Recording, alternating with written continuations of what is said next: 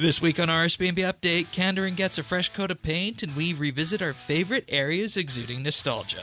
From the Arandar Pass to Ardougne Zoo and West Ardougne, we cover what's new while also visiting Piscatoris, Barbarian Outpost, and the Legends Guild.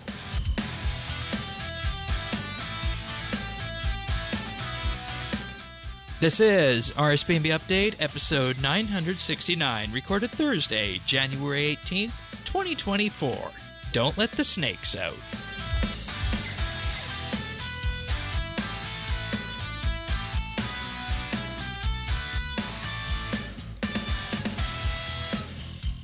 Hello, everybody, and welcome to another episode of RSBANDB Update. This week, Kandarin Graphical Update Week. Tanis, good to have you aboard as usual. Thank you, Shane. Yeah, I had to be here to talk about such a iconic place and nice little paint job it got. Right? Oh yeah, it felt like more than a paint job in some cases in terms of the memories it evokes. But also, joining us to talk about Kandarin's graphical rework is Zant. Welcome. Hello. Who, of course, many areas in Kandarin have a special place in your heart, right? Which I'm sure we'll get to as we go deeper down that path. Oh yes. Also, Earth is here for his first appearance of 2024 on the podcast, and I figured it'd be good to bring you on this week because in the past you've said that these graphical updates need to evoke enrage me. Well, yeah, and also just evoke the feelings of making it still feel RuneScape, but just carrying it forward to the modern era. And you were actually pleased with this graphical update, so we thought it'd be a good idea to have you on the podcast as well. But of course, for folks joining us for the first time, you can find show notes at update.show. But before we get too far down the track, I just want to give a brief mention to something that you might have heard in the show open, just a bit of an explanation about it. As we embark on into what is probably going to be one of the most uncharted years of RuneScape for 2024, we want to know what you're thinking right now about the podcast and RuneScape in general. So with that, we're doing one of our world-famous surveys, and we want to hear about how you play RuneScape, your thoughts on the podcast, and most importantly, where the podcast should go next. And you can help us right now by taking a quick pause of this week's episode by visiting update.show/survey and filling out the survey. And of course, your insights on this will help us chart the course for the next year, or as I said, as we embark onto those uncharted waters. And of course, to express how thankful we are to our listeners for this, we're also hosting a survey raffle with this, where 3 participants who complete the survey will win a bond at the end of it. And once again, you can find the survey at update.show/survey. And I look forward to seeing what you guys have to say about that. So I just wanted to kind of get that out of the way before we start talking about the graphical rework. But I also have to thank our experienced tier Patreon supporters, for whom which RSBANDB Update would not be possible. And this week, that's Amos Reed, Andrew C., Drama Free, Jason S., Jesse W., Kesky, Ricky A., Ripeth, Runestar, and the Naked Captain. Of course, big, huge thank you goes out to them, and you'll learn more about our Patreon offerings a little bit later in the podcast. All right. I'm in game at Shane12088. Zant is at iZant. Earth can be found at Lord Earth, and Tanis is at Tanis79. All right. I think already I've mentioned we have show notes at update.show as well. But all right. Kandarin graphical rework. What kind of warm fuzzies we got from this? What area first jumped out at you guys? Let's just start going around here. Let's start with you, Zant. Which one first jumped out at you? Okay, well, the Arandar Mountains, obviously, the scale of that is quite amazing. Because they're actually mountains now, right? Yeah, but I gotta say, seriously, Ardougne Market, like, the amount of color there now, it just looks so much more lively and just so much more in line with what I think a market like that should look like. Like, I seriously thought it was, like, a very bleak-looking place before, which is maybe I guess a bit what Ardougne is supposed to be, but and they didn't completely change the layout of it too. Yeah, But yeah, it's got a nice visual pop to it now, and I just love it. It doesn't look flat like it used to. And that's exactly how I would have described it before. I feel like since RSHD, Ardougne has just been flat with the run of the mill textures, and I feel like Ardougne and Camelot, Sears Village, and whatnot always come up in terms of people's heads of what they'd like to see, like a true graphical rework of, like, reimagine the buildings, reimagine, the layout of these cities. But I think as we've illustrated time and time again with these updates, Entrina, now this one, this gets us 95% of the way there, I think, on that. And I actually do want to talk about how you mentioned, the colors on that. And if you go to their AB photos that they put up, you can just see in the Ardougne one about how it was just pre-gen textures before. And then if you flip on over to where we're at now, it just breathes a whole new amount of life into it. And I don't know if that's due to just lighting and the way, the light bounces off the textures, because they did add, a few stalls in the middle of the market, and they changed the way the banners go across it, but I think it's the colored tops of the stalls, too, that really helps. Okay, right, and then the light would bounce off of that, and then that just kind of adds on to it, I guess you could say. Okay, fair enough. Also, did anybody notice that at the first stall there's actually a fur on the ground that's actually high fidelity now? Oh, really? Yeah, a big bear. There's another one at awesome. the Poison Arrow Pub, I think it's called. Okay, I missed that one. Yeah, there's a full bear skin there. Nice. I love all the new little foliage bits around here, like the flowers and like the updated bushes. They look really great. Yeah, and that's the thing. Somebody had a fun time creating flowers and whatnot, and then just went and added these at appropriate locations throughout the entire world. So that's a good one. How about you? I would say, go ahead. One thing about Ardougne I think is a little bit weird. I don't know about these little dinky wooden zoo enclosures. I'm just saying, man, I don't think that's holding out that wolf or these bears, or like, I wouldn't want to be in that zoo and enraging one of those bears or wolves or something. Okay. Maybe it looks all right, though. Maybe they're meant that they should just be talked to there, because isn't that what people do? They go talk to animals at the zoo in a way that they can't in real life? I mean, not a grizzly bear. Crazy people might. What kind of people? The animals? Yeah, but this looks like the grizzly bear could just like put his paws up on the side of the fence and just crawl over. Right, and then just kind of hop over. That sounds like an opportunity to me. That sounds like Tiger King right there. Oh God, forgot about that saga. Ow.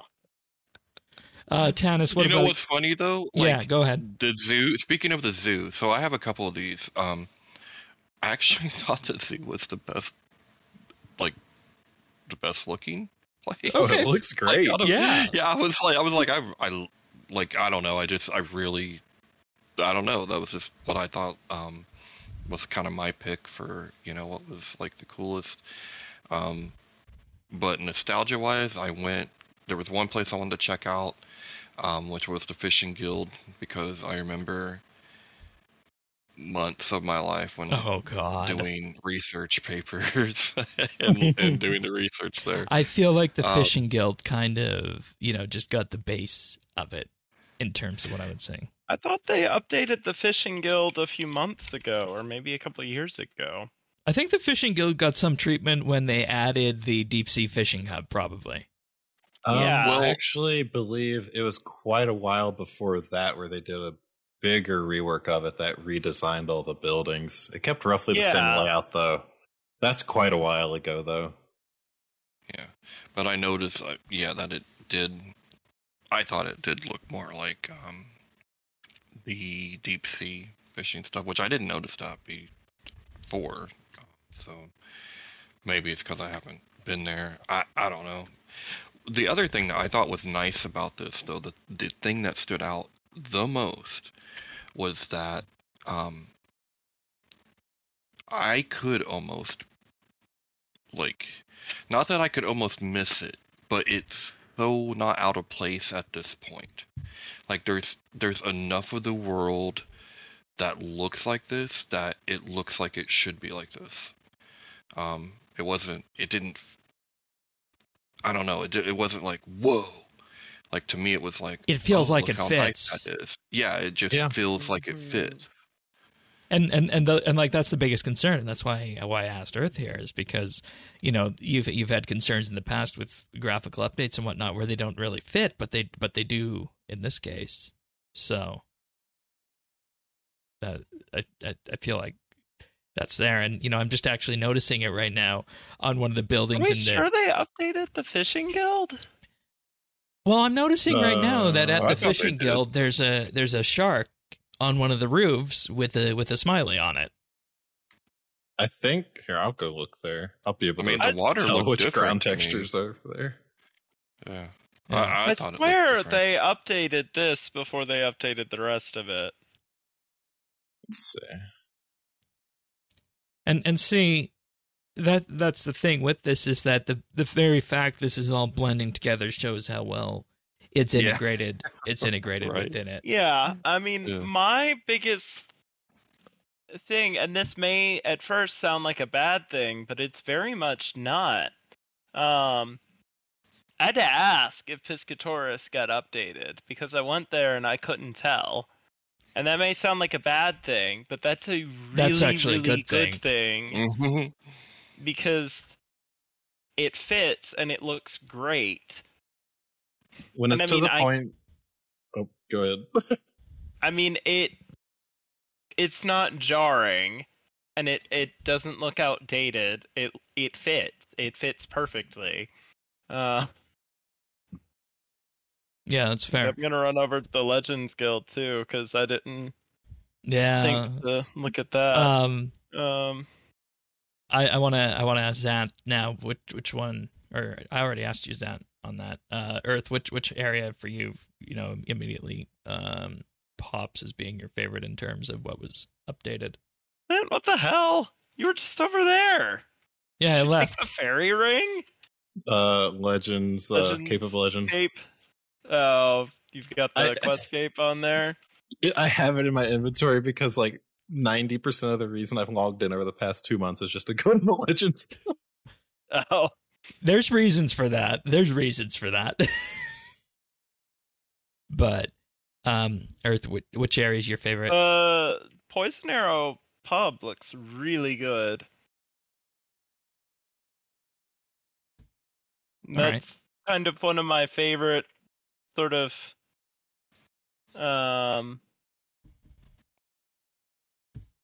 I guess out of the way places. It's right south of the market if you want to run down there. Yeah, fair Um, enough. Fair enough.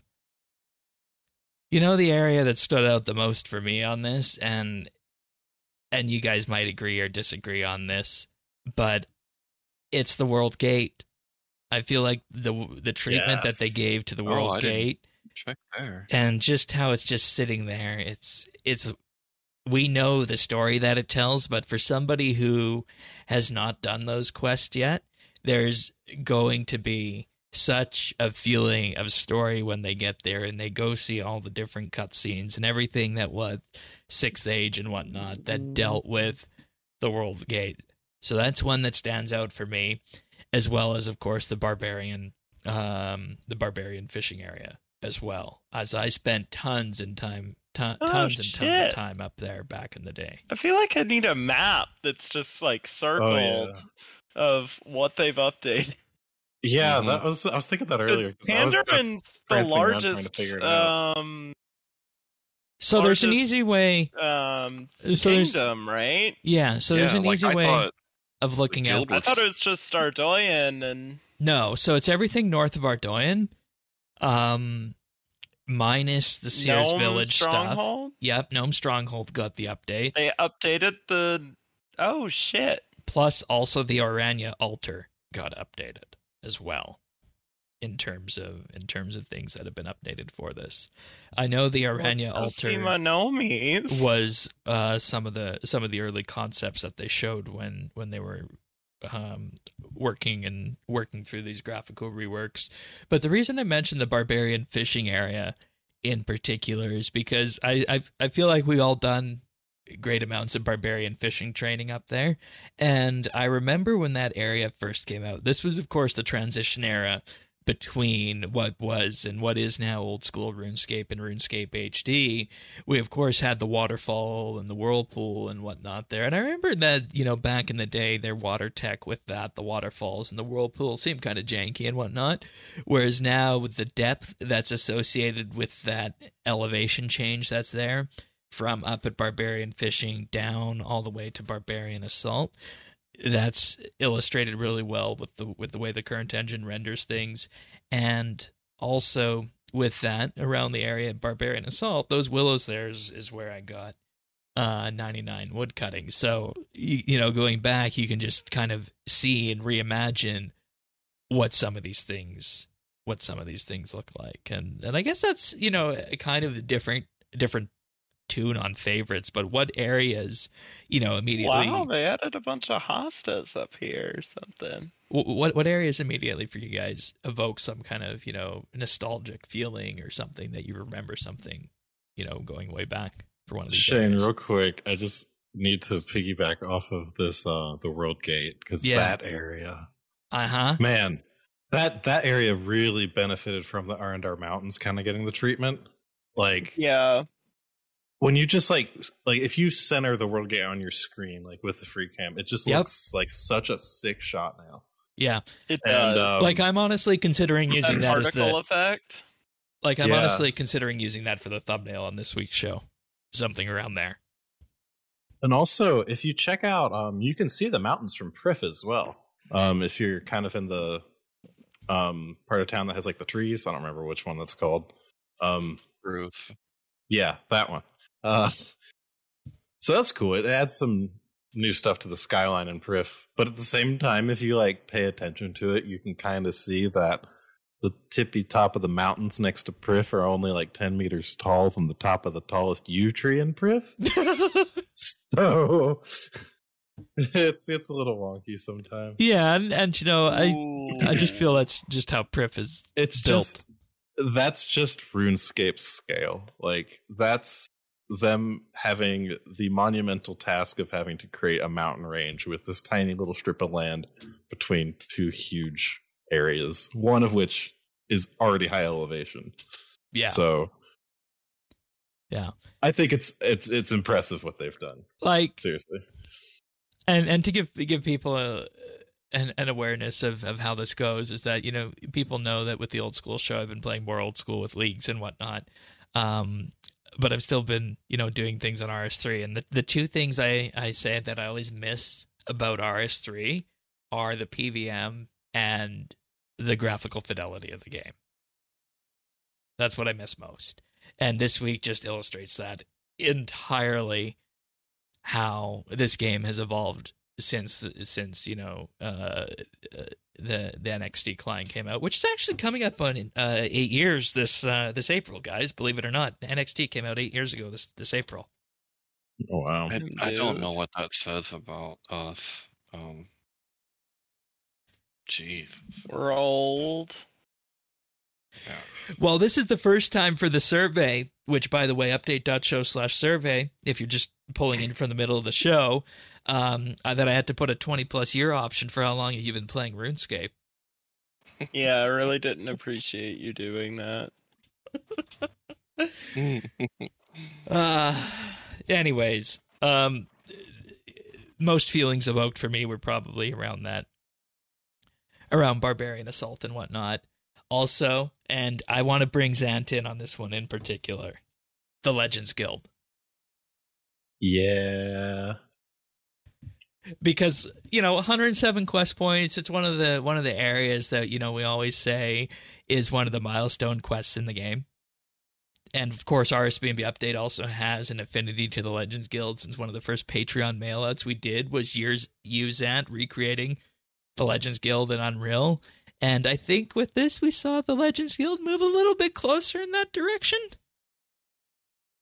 Yeah, so like I don't know. I was from the beginning like knowing that Kandarin was getting updated, just kind of hyped to see what was going to happen with the Legends Guild because I've become intimately familiar with the area through the process of creating that, and like I was just super curious, like literally every single detail that changed. And I get there, and I notice that there's ivy on the buildings, and it's like in the same place as I placed the ivy in our little Patreon mail out. And my mind's just blown, so I'm just sitting there looking at it. And then I will say I straight up messaged Mod Black Witch about it and asked her, and she confirmed, yeah, she straight up referenced the video. So seriously, that's like honestly one of the coolest things in the world. Like, is like something I've done is kind of like just there in RS now, and like that's same with RSBANDB. Just something RSBANDB is just there reflected in the game world. Like that's really cool. Love that. I think the Legends Guild Courtyard has to be our new meeting place. Yeah, seriously. Mm-hmm. And like I think also as well the flowers, the hydrangeas, like they weren't hydrangeas before. No, and you went with those in the video, didn't you? Yeah, so there's a couple little details like that, but the ivy placement on the little small building, it is like exact. Like it's it. The made by Zant Easter egg's not in there, is it? What about the Shane sucks? I was actually thinking for a second. I wonder if she like snuck something in like that, because we had a couple Easter eggs in there, a couple that people didn't know about as well. Oh, there's a Shane sucks one in there? I don't know. I don't know. But yeah, it's really cool to see. I didn't expect the guild to get as much treatment as it did. Like, no, because that also, area, kind of just stands out already on its own. It had the new ground textures and whatnot. So also, I just noticed someone just came from the fairy ring, and there's like a point light with shadows like on the fairy ring now. That's cool. Yeah, that's nice. Neat. Tanis, what area for you evokes the most memories from your past in this Kandarin? Yeah, there is, isn't there? Well, like I said, I mean, it was the fishing guild, but I can't be sure it was part of this now. But that's, I mean, I thought that was part of Kandarin. That was one of the places I went to. Well, technically is part of Kandarin. So, and the other place I wanted to look at was I wanted to look at the Ranging Guild. And when I went over there, I was like, oh no, they reworked this a while back. So maybe the Fishing Guild, maybe not. All right, fair enough. Yeah. How about but you? I did like the zoo though too. Like the zoo was, okay. How about you, Earth? What was the question? What area? What area? Lost it. What area for you evokes the most nostalgia in this graphical update? Probably. That's tough. I mean, I spent a shit ton of time at Piscatoris. So probably that. Yeah, and you were mentioning the mood lighting there. Right.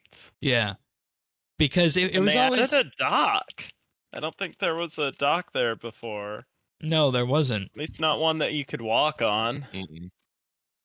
Which always makes me wonder, is there going to be an option to, travel somewhere in the future with that? But probably not. You mean by boat? Yeah, by boat. By boat. You mean like by sail? Maybe a little invention and steam? Yeah, we talked about that, didn't we? About how, if any game's going to get sailing as a meme, it should probably be RS3 at this point. But that's a topic for another show, as they say. We'll be talking about the Winter Summit and whatnot. This is not going to keep the monkeys in. What? This is not going to keep the monkeys in. I'm at the zoo. Oh, yeah, right. Fair enough, yeah. You know, I was thinking Why about did that you a bit have that more. reaction? I thought you were calling us monkeys. Okay, seriously, on the zoo, I was thinking about this a bit more. I feel like I kind of see what they're going for now. Like, if you think about, like, when you go to, like, a zoo, like, you know how they're usually in this, like, pit, sort of, and the, like, actual thing you have in front of you isn't super tall.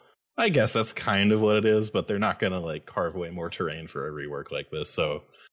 And honestly, they probably just didn't have updated, like, jail bars or whatever. Okay, but the snakes.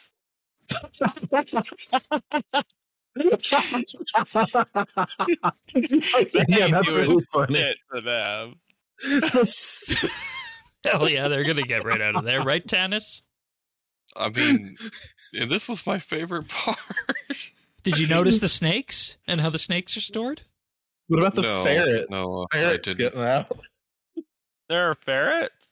There's a ferret down here. So is this like the next like bottle quest, escape from Ardougne Zoo? I'm in. Let's do it. Maybe.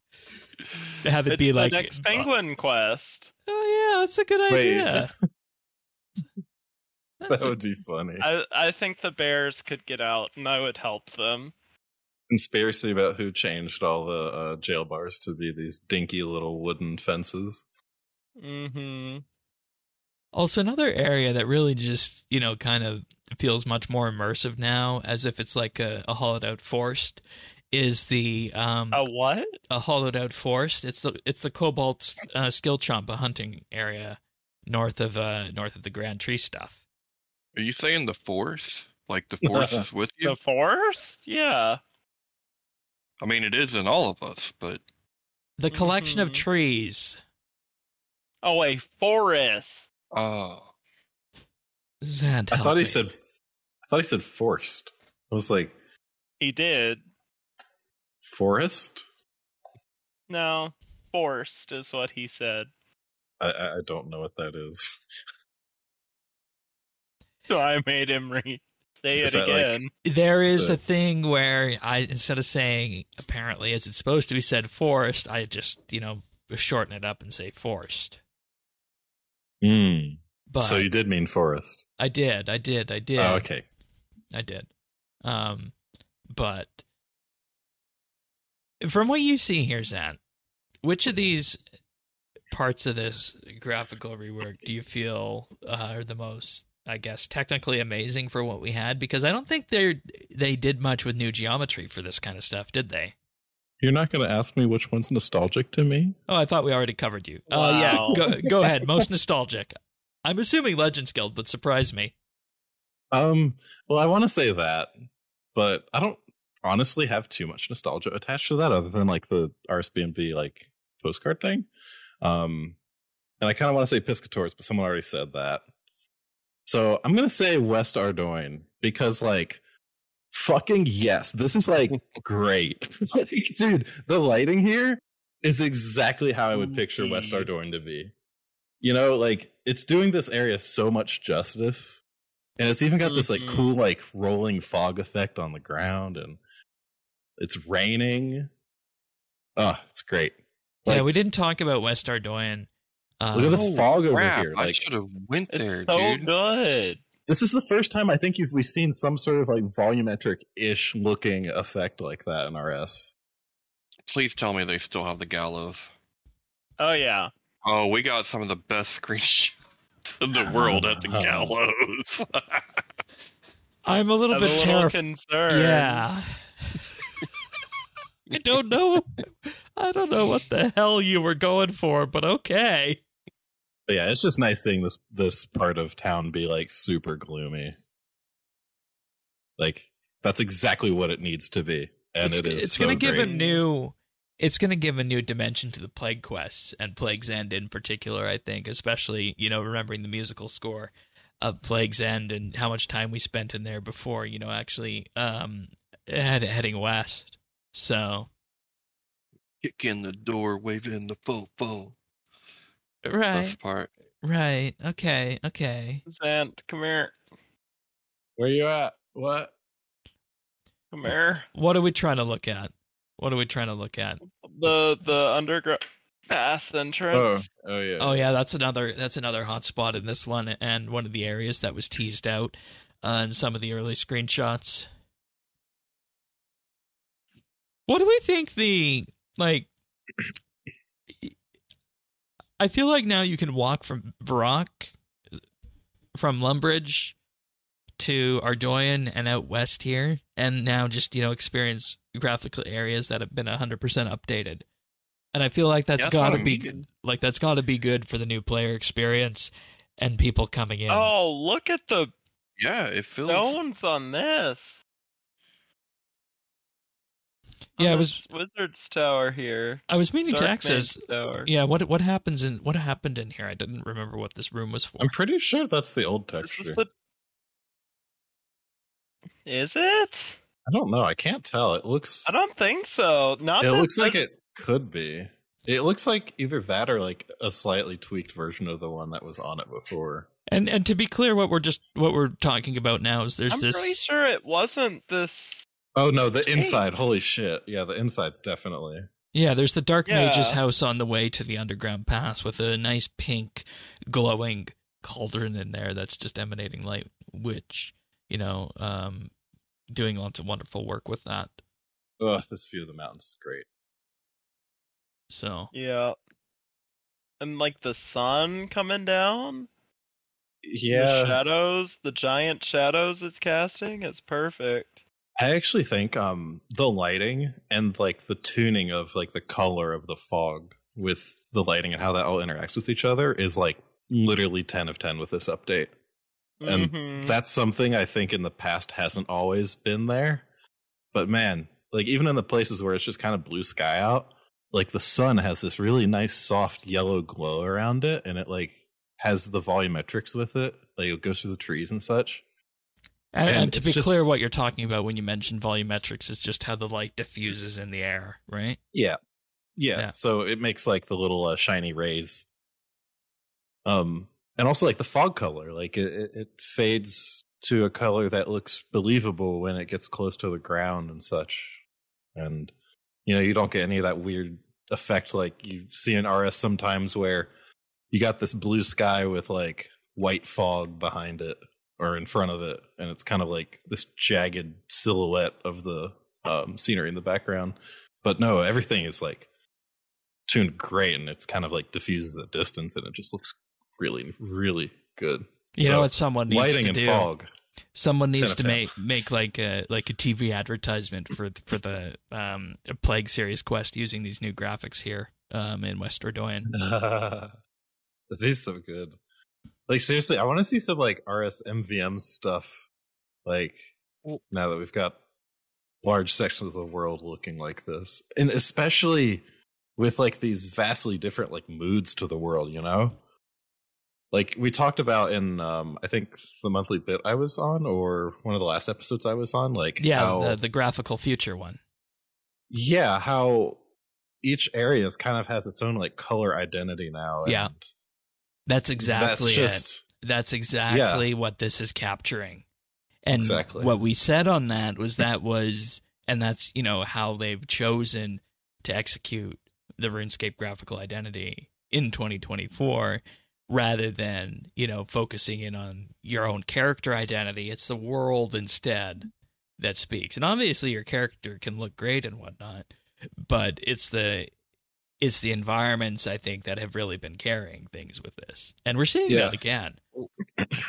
And I think the cool thing is like this is all technique. I mean, the stuff that they're doing to make these updates, this is all stuff that like, except maybe the volumetric lighting and like the point light shadows, that's all stuff that could have been done as soon as NXT came on, because it's just updating assets, fine-tuning fog, fine-tuning lighting, and just really throwing artists at the game and saying, here, make it look good.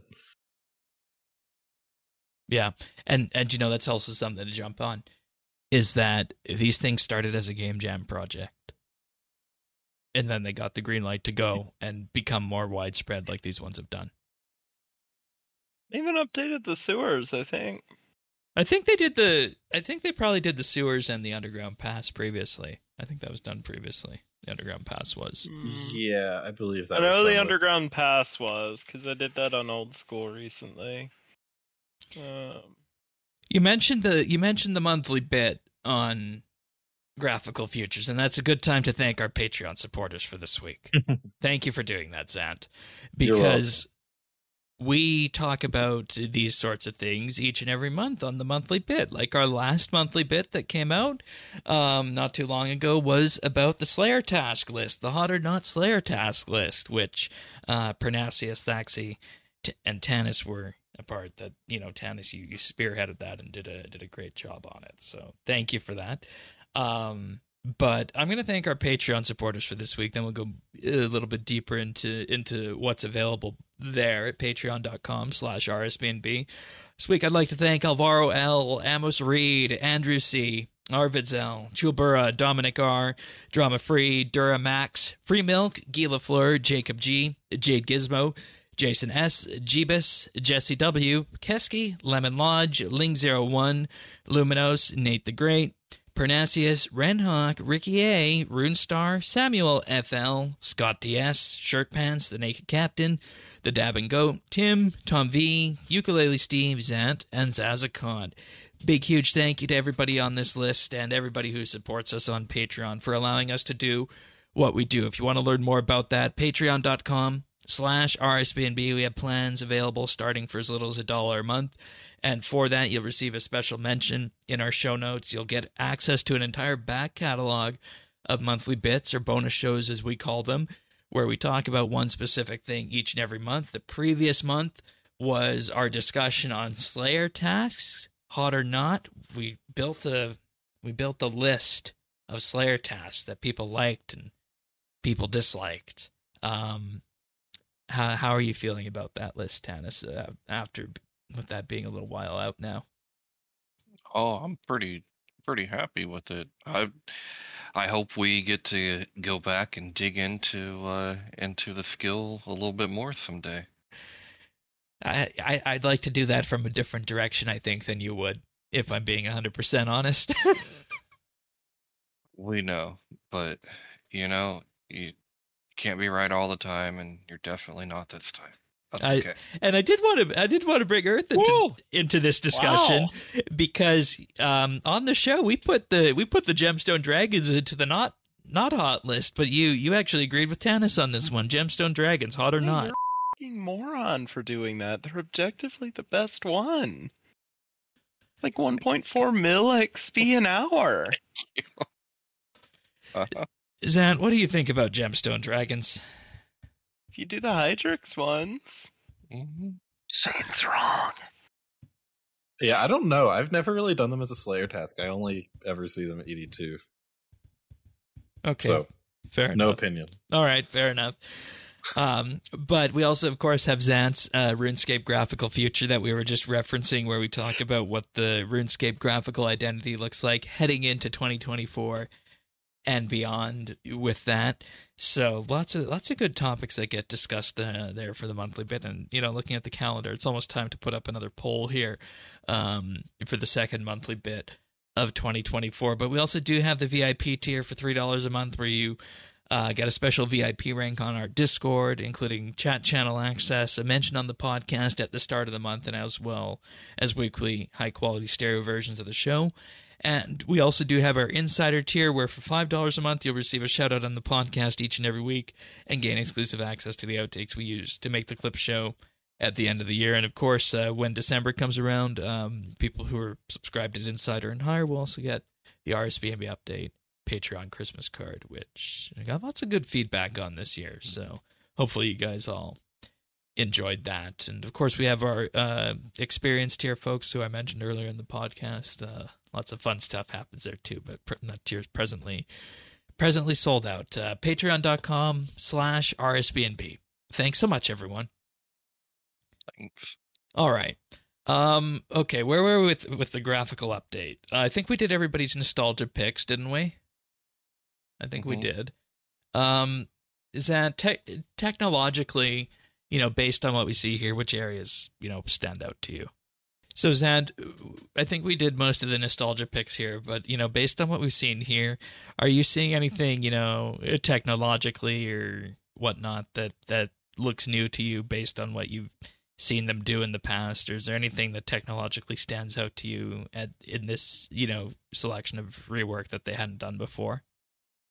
I'm not really seeing anything super new other than maybe in West Ardougne, there's some nice like rolling fog kind of along the ground, which I imagine is like a texture, like an animated texture type thing, which that's just a really cool implementation. It's like looks really cool as well. But I seriously think like what I was harking on earlier about like the fine tuning of the lighting and fog and just making that stuff looking really real and believable. I think that's the closest thing I could say, really. Other than maybe the Arandar Mountains, just the scale of like how many rocks that took to do. Yeah, like, it really does make it, pop and makes it feel like a mountain range there, which it didn't do before. So, and seriously, that's like a lot of rocks. And one thing I do know about the RuneScape engine is that, I mean, I guess maybe this could have changed in the last year because that's when I learned about this, but it doesn't have a level of detail system. So objects are either there or they're not there. There is no like half res version of the objects or quarter res version of the objects that comes in at a certain distance. So because of that, you kind of are just looking at full res objects everywhere at all times. If you see it, it's like it's full res version. So the fact that they have that many rocks being rendered is kind of like nuts. Like they can't make it so rocks past a certain distance are like half the polygons, like most. Right, or make it kind of like they, fade in and whatnot, right? Because, like there is the fog system, but if you have your draw distance set to ultra, you're going to see those from far out still, and you're going to get a perspective of what, what's there on the horizon. So. Yeah, now what I'm talking about, it's mostly like a quality performance thing. Like them not being able to reduce the quality of something that's at distance because it is, a smaller object on your screen. Well, that's a lot of potential performance that's like being missed out on. So like the fact that they are able to do a giant mountain like Arandar with this rock kit that has several assets duplicated over and over and over and over on your screen, and they're all being rendered at their like native size, like I'm impressed that works. Yeah, and see, that's the thing. I'm not feeling any, and I do have beefy computers, which I realize is a thing some people might not have. Yeah. But I'm not feeling any kind of, performance hit with this. It'd be interesting to, see what people who run on the, the min to medium spectrum feel on these graphical updates with that. Yeah, that'd be really interesting to see. I haven't played RS south of like 60 frames a second in years. So. Right? Oh, we're so privileged here at Update, aren't we? with the hardware we have. I will say one other little thing I think I did notice that maybe stood out as new to me is I did notice that some of the rocks, especially around the Backstorian area, looked like they had a little moss on them. I don't think there was a rock asset that had any of that before. No, so that definitely was not there before. So that's cool. That tells me that they are doing some like asset or at least like material variations for some of these rocks. Because I think that was one of the things that a lot of people in the community were kind of starting to complain about with these reworks is that we have the same rock everywhere now. And I mean, it's fair. Yeah. Like developing a whole rock kit, like that's an entire process. It's not just grab an image and model rock. Like there's so much more to figure out about rocks. Like, and how they like fit together and how you build things with them and then how the pieces that you build together fit with other pieces and stuff like that. It's just this whole thing. So it's cool to see them doing some variations where they can take their existing stuff and have just more variety. And we're not getting the same gray rocks everywhere. Yeah. And I think I even noticed that about the ones in Arandar. They're kind of more a warmer kind of sandy kind of color. Yeah, that's true. I also wanted to ask, you mentioned the term variation there. I wanted to ask, did you notice that they actually added a new variation of evergreen tree here that we didn't have before? Oh my gosh. Yes, thank you. I'm so glad you mentioned this. Piscatoris and the Barbarian area, you can definitely see this. Those. Actually, this was something I did want to bring up in the technically impressive zone because we know how hard it is to update the trees in RS, supposedly. So, like, dude, what the fuck? They updated the trees. Like, so for those of us who aren't in on the joke, can you explain why it's supposedly so difficult to update the trees? I don't remember. I feel like I'm missing something. Yeah, so this. I don't remember the exact. Yeah, thing, so but... I actually had the opportunity to ask Mod Blackwitch about this on the Behind the Crown episode, and the reason updating trees are so difficult in RS is because the base of the tree and the canopy of the tree are two different things. So for every tree that exists in the game, you have to replace the base of it and the canopy. And as such, you got to make them so that, they look like they fit. And it's not just something where you can, just snap your fingers and say, we're going to update every tree in Kandarin. You have to manually go through and, in effect, change all the trees. And I think one other thing I remember from that conversation as well is that the newer trees are a lot higher res than the old ones. Like, the old ones that you see in game for, like, the standard trees are like potatoes. Relatively speaking. So if you update all those trees, you're adding a huge amount of geometry to the game. And I just think the scale of what that's at and the fact that they, like I said before, RuneScape does not have level of detail. Like, it can't scale the resolution of an object based on its distance. So that tree is going to be rendering all of its leaves and everything regardless of how far away it is from you. And that's just not something that most games have to deal with. Did I send you that thing from the last December game jam where I forget which JMod was working on it, but they were working on potentially adding wind to the game, and it was showing things like, like the flowers and the leaves on the trees actually blowing in the wind? I did see that. And that's so cool. Like, that's the kind of stuff I want to keep seeing. Because we thought, for example, that when they added these new trees that they were just static models, right? But we get this, and I just looked it up, we get this post from Mod Giragast on the early December game jam that shows that, there's aspects of the ground foliage and also the trees that are just sitting there swaying in the wind. And we didn't know that something like that would be possible in engine. So that combined with the graphical update that we have this week really shows the level of fidelity, I guess, that's capable in NXT. It's just it was never really capitalized on before, right? Yeah. And seriously, like the wind thing, I think that's another thing that was probably either possible or close to possible before. As I understand and how I saw it implemented, I think what I'm seeing, it looks like it's like a shader, like texture, like displacement kind of effect. Okay. Explain what that means for those unaware. So effectively, on the actual material itself, not the model, it's not sitting there animating the actual model, but the textures and the material that's on the model has a texture that is like black and white and kind of wavy pattern, scrolling side to side, affecting the position of each vertice on your mesh. So basically, it's like a noise texture going side to side, making anything affected by it like wave, kind of like it's being waving by the wind. It's not actually being affected by like a certain like wind direction or anything like that potentially. Rather, it's just approximated, really. Then, yeah, it's like adding a turbulent displace effect in like After Effects, where it makes your screen all wavy and warpy. It's like similar to that kind of thing. All right. And I think that kind of stuff's cool. Like when I was doing the Legends Guild scene, that's how I added wind to the trees. Like Unreal Engine has a node on just the material graph that's world position offset. And basically, based on the color of your texture at that vertice, determines what it does to the position of that vertice in world space. So, like, if it's like white, it stays in its spot. If it's black, it gets moved up a meter or something.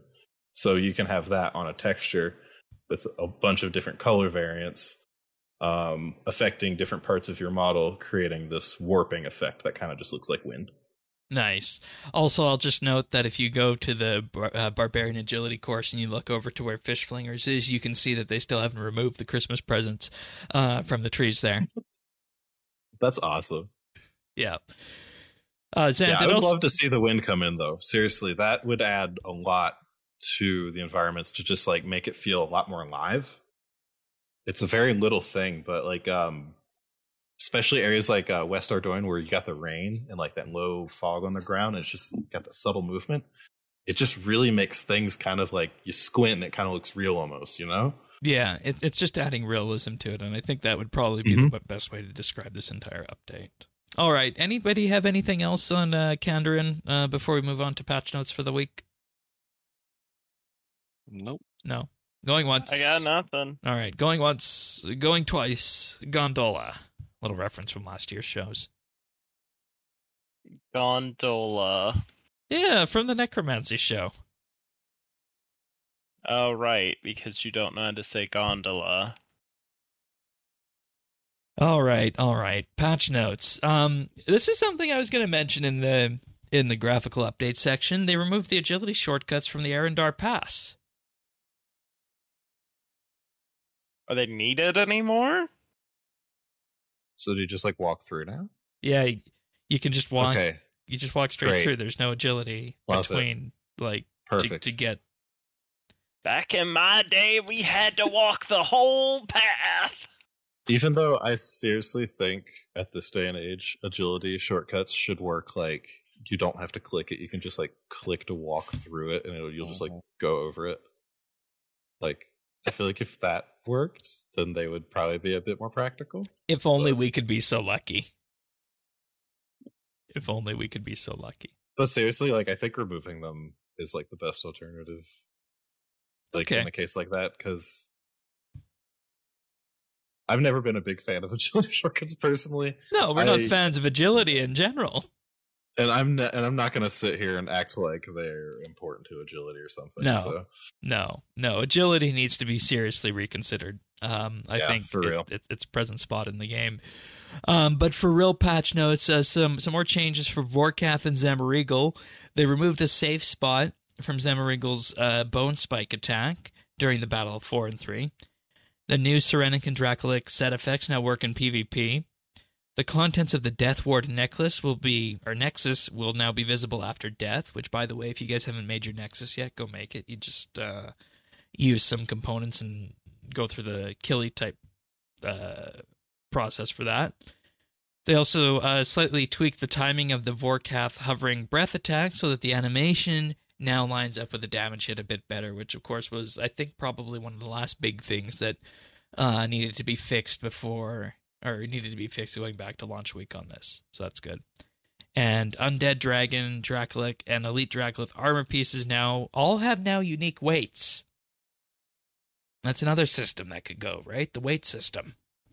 Disagree strongly. Why? Vital to the game. Why? I feel like it could totally be repurposed into something having to do with agility and combat, but I don't know. I mean, like, I see a nice ranged, like, roguelike ranged kind of connection there with agility and weight and ranged, but I feel like after you reach a certain agility level, weight doesn't matter anymore, and, you pretty much, at most points now, have infinite run energy too, right? So, I don't know. I feel like something having to do with character movement speed. Oh, that's an interesting idea. Though we already kind of get around fast enough with, surge and dive and all that. I'm telling you, fun shenanigans like that. From agility. Those should be unlocked from agility. I think they did. I think they did make that change though. I know double surge and escape. They come from that one course. Let's see. That I mean, won't be they come Yeah. from the. Yeah, Sorry, they come Zant, from the Grand you now Exchange, unlock never mind. Surge and Escape at level 5 I'm from the agility. Grand Exchange. Correct. But I don't know when they did it, but you now Surge and Escape are level 5 agility. They did make that change sometime last year. Really? Wait, Yeah. what? Yeah, Their agility? yeah. No shit. Yeah, they're in the agility ability book. That's dope. So there you go. I didn't. Did that happen at the same time as Dive coming in? No, I think Dive came in first, and then Dive had an agility requirement behind it, so then they heard from the players and then did Surge and Escape after that. So, Lanicaea's special task can now be cancelled using Slayer points, just like all other special tasks, as you should cancel Slayer tasks that you don't enjoy. I handed that one to you on a silver platter there, Earth. Okay. Yeah. A clockwork syringe now points toward the player's current POH instead of just the Paul Nivniich player-owned house portal. The click box... Way back. Yeah, that goes way back.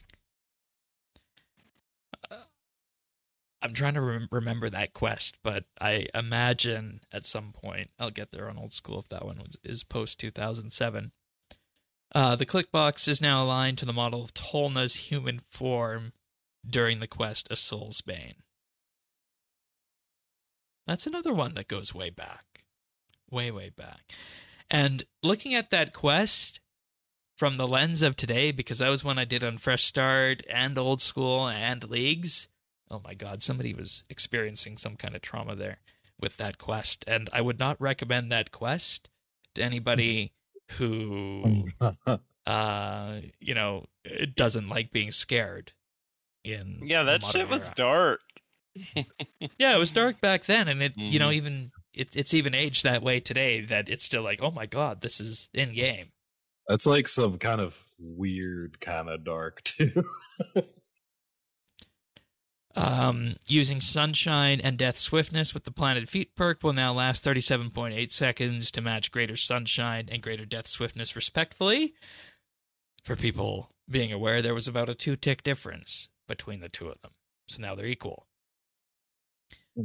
Greater Sunshine and Greater Death Swiftness have had their tooltips amended to more accurately display how long the abilities are active. Bladed Dive can now be used with non-weapon offhand items and non-weapon main hand items after unlocking it from the Shattered Worlds reward shop.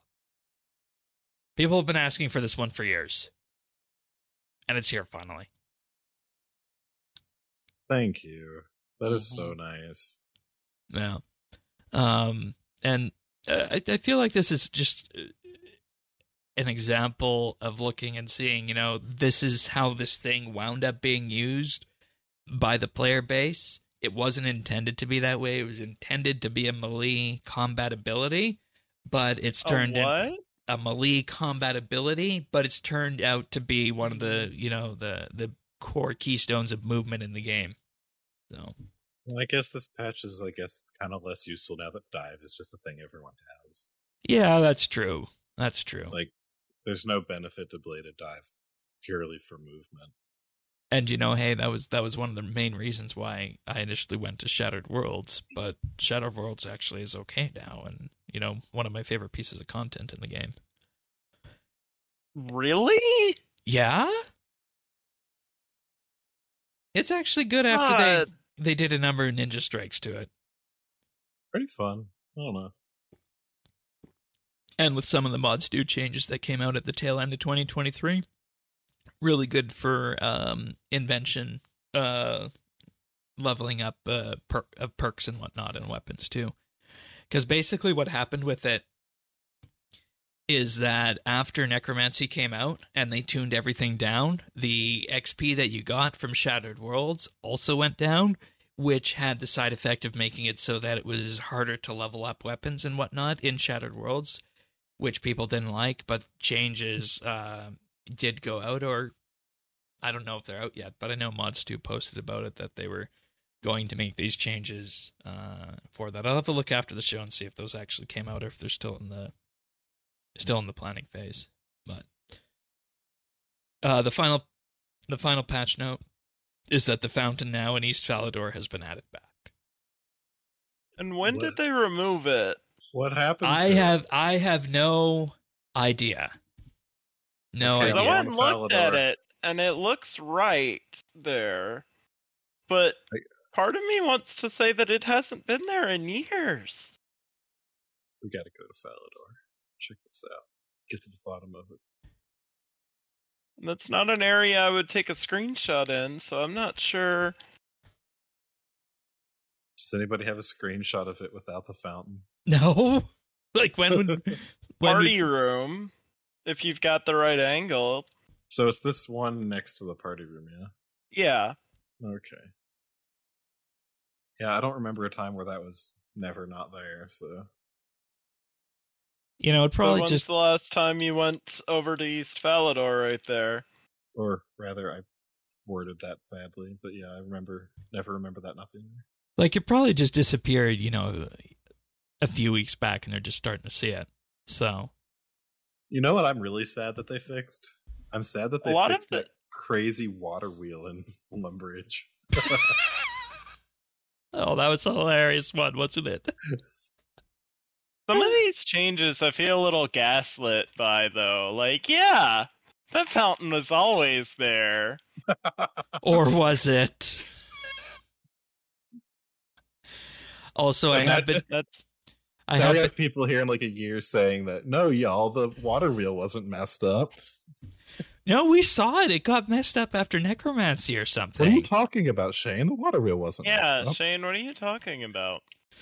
Yeah, how long was this fountain Shane, missing? You've been acting different lately. We're worried about you.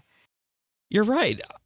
I feel like last time I was here for the Artisan's Workshop, this fountain was not here. Anyways. I think Jagex is gaslighting us. There was never a fountain there, and then Mod Black Witch just wanted to add one because it looked like it needed it. Now they're saying, oh, we added it back. I love my water never features. There. Hey, Yeah, at least they you get a patch do have note out of an it. Obsession, yeah. That's it for patch notes this week. I think with that we can move on to maybe a bit of sadness in that the official forums are being sunset, which I mean I guess makes sense at this point in the game. I think in terms of where we're at. It doesn't really sadden me. No. Not really. No. I still wish they'd leave them in a read-only state forever. Like, yeah, just kind of like preserve the archive of it, because what they're doing is on the 25th they're going read-only and then being removed entirely on March 28th. Maybe nobody uses it like this anymore, but I kind of wish they would leave the trading section just so RS has some kind of forum-based trading thing that's not the GE, that's not in game. It's like you post what you're selling here and then somebody can reply to it, that type thing. How much does it get used for that currently, though? That's what I'm curious about. I really don't know. I just think as a thing it's cool to have that officially. Mm-hmm. And, I feel like the thing that we were using these the most for, at least on the Clan Quest side, was the recruitment, which, in a bit of irony, I bumped our Clan Quest recruitment thread for the first time in 2024. Then the day after that, they announced that they're removing the forums. Like, literally the morning after, and nobody else laughed at it, but I thought it was hilarious. But there's something special about all the stuff people had to do back in the day to get those crazy recruitment threads looking like they do. Amazing. All the different... all the different combinations of symbols that you can type, and people learned ASCII this symbol is higher on the page, so you can make squiggly lines with it. Yeah, we have a whole an bunch of ASCII. stuff like that. We have an ASCII quest point cape on ours, Oh my Yeah. gosh, that's epic. which I Oh, don't I think miss we're that stuff so which I much. don't think we're bringing over to Discord. Though we did move over to a Discord recruitment thread after that, and I'll just say it's probably a good time to mention it that if anybody out there is looking for a clan quest is a good place to be. Just join the clan chat, clan quest, and if you're interested in joining, ask myself or Earth about how to invite if you see us on, or just head on over to apply.clanquest.org/rs3 for that. But Nice plug, Shane. they say the forums represent a very small fraction of discussions happening in RuneScape, and their current functionality falls short compared to what other platforms can provide. Now, they say it's evident that vital conversations and community voices get lost, whereas external platforms offer enhanced functionality, including live streaming stages, voice chat channels, and more convenient shortcuts to get to the topics that are most relevant to you. And given to the strong preference of other platforms among other players, we've decided therefore to channel more of our staff time and resources into these platforms for improved engagement. Which, I mean, makes sense. It's basically saying that, Discord has displaced that. And I feel like that's fine. I don't personally see any problem that's going to come from this. And hey, I'm going to be 100% honest. If it wasn't for a few topics on the RSBANDB forums, we have actually considered doing the same thing too for the RSBANDB forums too. So, but we're not quite He's there talking yet. about my goals topic. I threatened to riot if he shut down the forums after, let's see, how many? 1,575 posts on my goals topic. That and the weekly RSBANDB update discussions are what the RSBANDB update or the RSBANDB forums are used for these days. Man, I haven't been on those forums in forever. But So I logged into the RuneScape forums, and I am the one active user online right now. Oh yeah, I mean, It's kind of crazy though. Like, I don't know, just not looking at the RuneScape forums in years. It's just kind of crazy going on here and seeing like just the general section, 2.7 million threads. Like, Jesus, man, this what? was popping one day, like a long time ago. I remember And back. oh my god, 25 million posts. Yeah. Well, dude, look down the discontinued items and stuff. Like, weapons, armor, and skilling supplies in the trading section. 9 million threads, 50 million posts. And you know what the fun bit is? I remember back in the day we used to read rants from the forums there. And at some point they got rid of the rants forum and then brought it back. Oh, yeah. I remember that. There was a whole stink about it. In any case, let's move on to the achievements of the week. Tanis, you're starting us off. All right, we have Turd Sniffer 0 with 99 Necromancy. Right on. We have Hephaesto 5 with 99 fishing on the 15th. And Poison Nova got 120 woodcutting on January 15th. Then we have Jadchor with 120 crafting on the 13th, and JamAndy52 with 99 necromancy on January 11th. Well done, everybody. Bit of a shorter list this week compared to last week.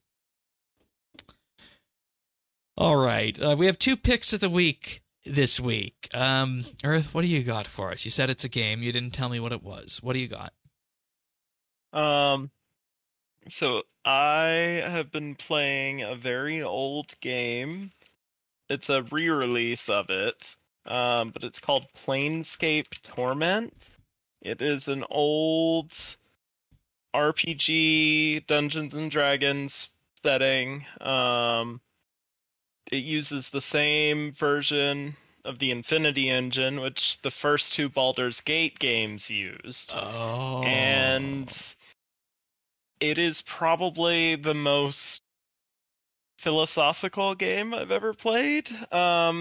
It was originally released in 1999, and if you've never played a game from the 90s, It's back like when this was a niche hobby.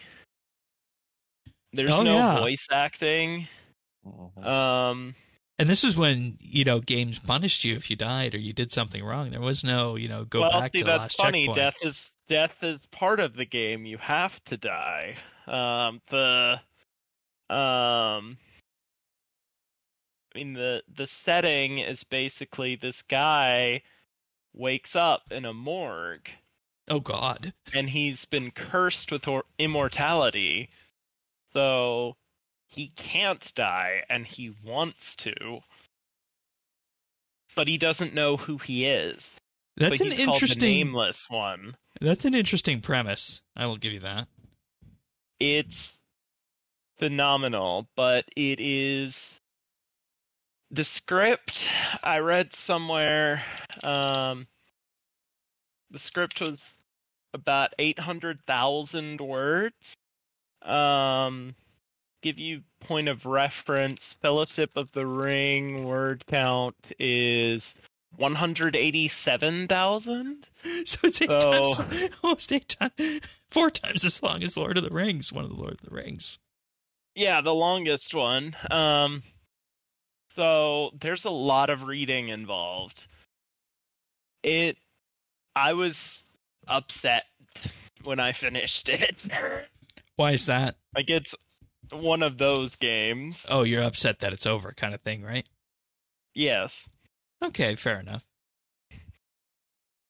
And it's Chris Avallone, who wrote my favorite game of all time, Star Wars Knights of the Old Republic 2.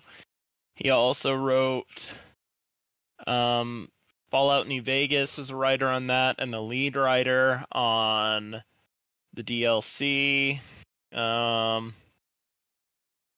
What else was he on? Fallout 2, he was the designer. Star Wars Jedi Fallen Order, he was a writer. So, the guy's damn good. Nice. So And that's my pick of the week. And given of course the error, we have to assume this will run on pretty much any computer then. So there's an enhanced edition, which was released 2017. Yeah, and that runs on Android, iOS, Linux, macOS, Windows. Then there's a Switch, PS4, and Xbox One version. Got it. So pretty much everything under the sun today then. Yeah. Nice. All right. We're also... I would recommend... Well, I know... Try it out. The enhanced edition is pretty good. All right. Keyboard and mouse or controller or Steam Deck or what? Which would I mean, it depends on what you play it on. I played it on my PS4 and it was perfect. So... All right. Sounds good. We're also doing 2 picks of the week this week, and Zan, you mentioned you wanted to do this one, and I agree with you on it, so go for it. So I've been using this weather app for about 3-ish, 4-ish years now, called Carrot Weather, and it's pretty great. Like, have been subscribed to like their ultra tier and everything for a while. I absolutely love it, but I used it on iOS. It's this awesome weather app. I think one of my favorite things about it, just base level, is you can choose what your source is, where your data comes from. You get access to way more sources if you like subscribe to their thing as well. But you get 3 from just for free. Like, I think it's like Apple Weather, Forca, and then some other one. I don't remember. But the main thing about the app that's great is just how well designed it is, how much personality it has, and I was going to ask about that. customizable it is. And yeah, let's do the personality thing first, because I'm gonna be real with you. This is like the thing I care least about with this app. I mean, it's funny, yeah, sometimes, but it has a personality. Like, Carrot is like an AI machine thing that you can tune. right? So depending on how you like it, you can, have can it make be, it curse at you if you want. Yeah, you can have it be kind of annoying to you, or you can, like you said, have it curse at you. You can tune conservative, liberal, the entire thing.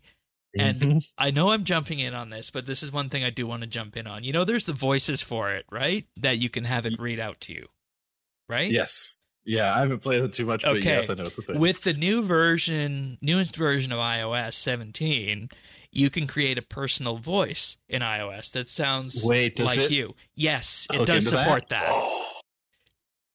So I've been tempted to do that with my own voice, but it's like 15 minutes worth of recording, so you should. It took me about 25 minutes to do my recording, and of course Shane's done it. That's awesome. And it came out.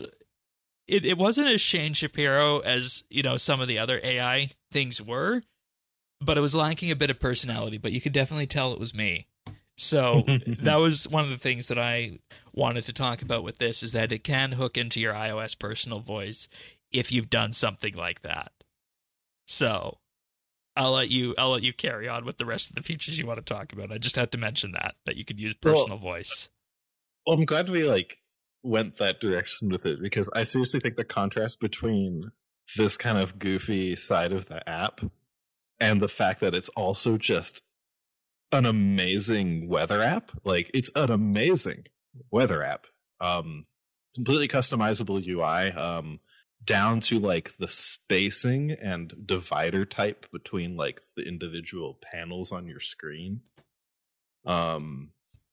You can even make it change which layout. You can set layout presets and have it change layout based on the weather and stuff. So if it starts raining, you can have it switch to one that has all your weather info and such.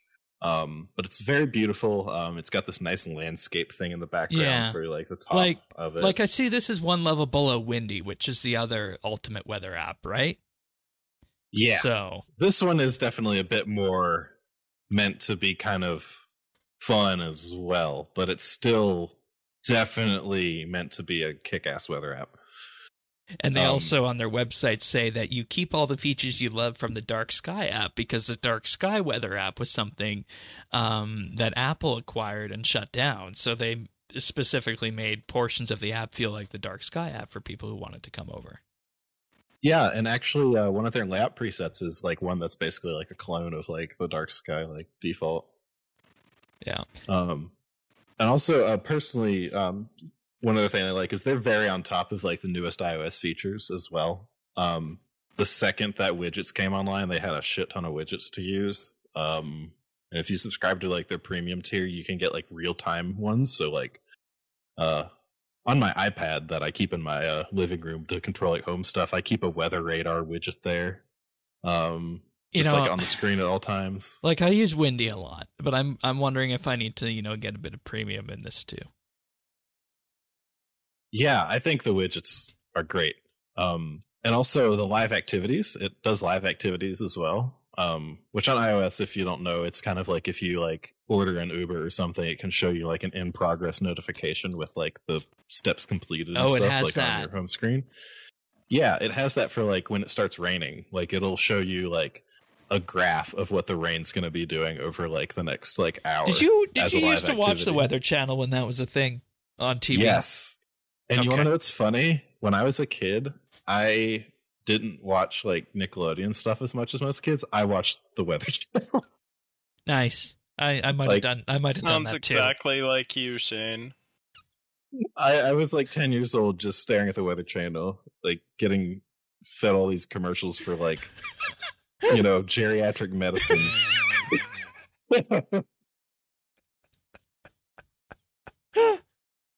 Oh God! Oh, we got two picks that take us way back to the late '90s on that front. Then, right on. Anything else on Carrot then? It's just a great weather app. Seriously, I completely replaced the stock weather app for me. And also it's just a ton of fun. And I've been using it since they had their major update to the current style it has, and even back then when it was still its old weird style. But how does it?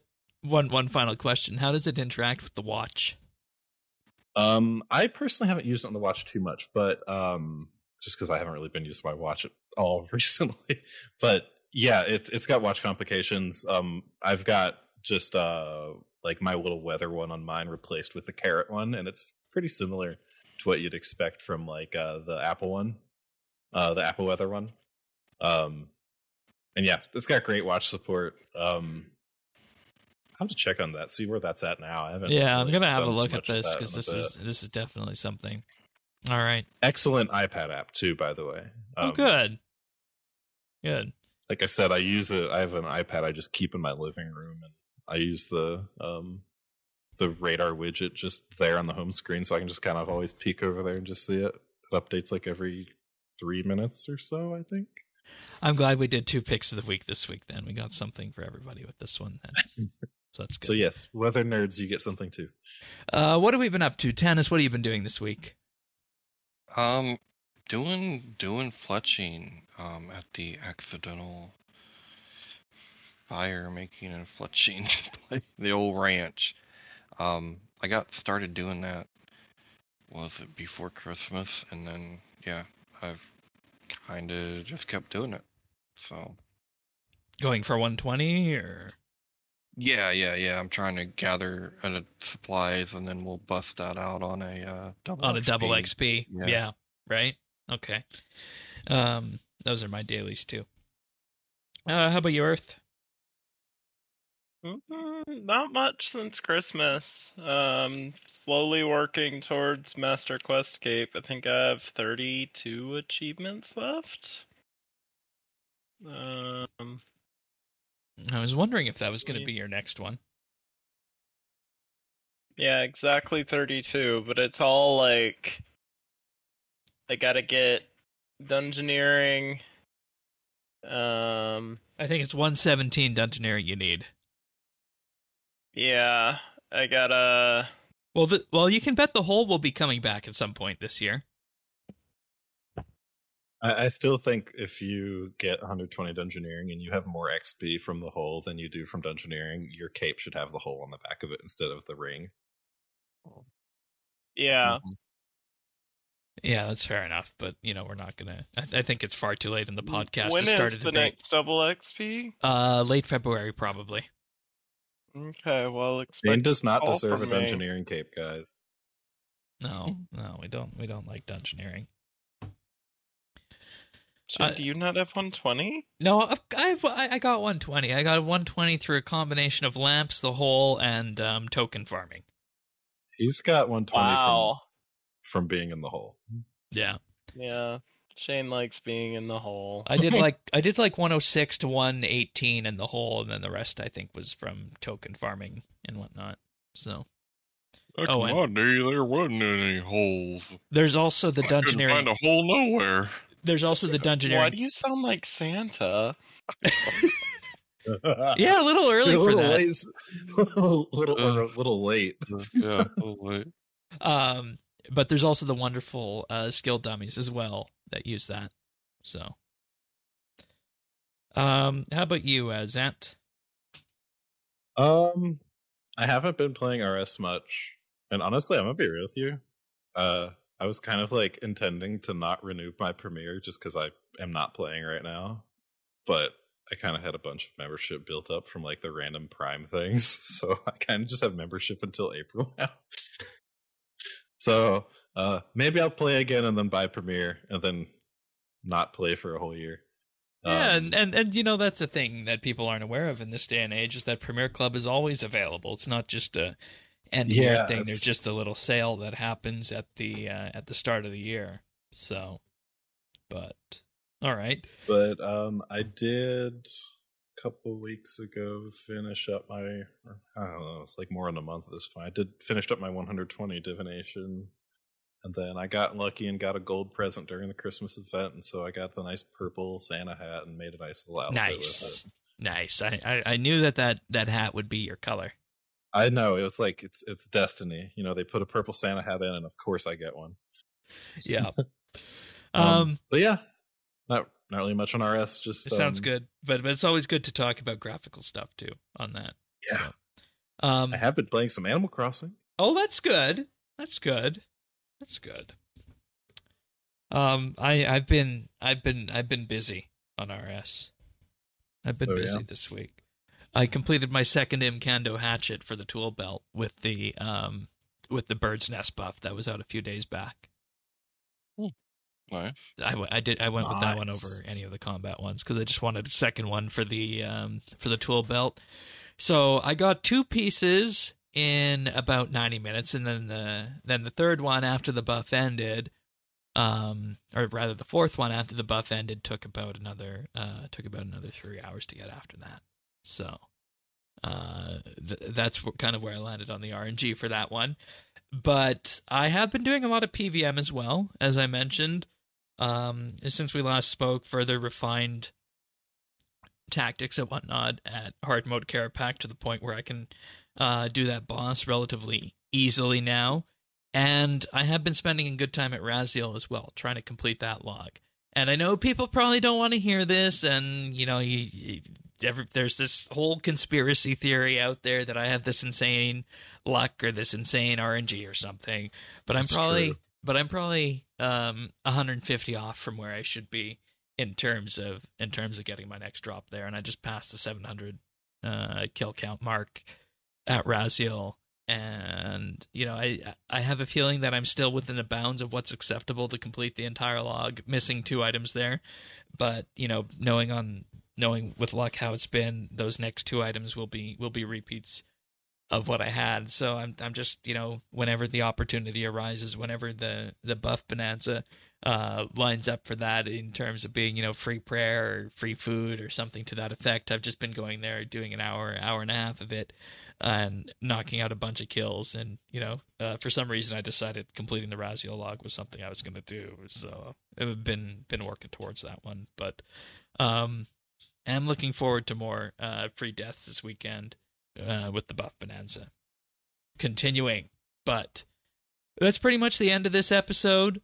Just another reminder that if you do want to appear on Update this year, visit update.show/help, and we have a form there that you can fill out if you're interested in appearing on the podcast. If you have something you want to talk about on the show, tell us why you want to be on the show, and of course, tell us how to contact you and what time zone you're in, because those are the 2 most important things. Update.show/help. But also, before we go, just a reminder that we do this each and every week, so the best way to get the podcast delivered automatically is to subscribe. We're on all the podcast listeners out there: Apple, Pocket Cast, Spotify, and more. Just visit update.show/subscribe.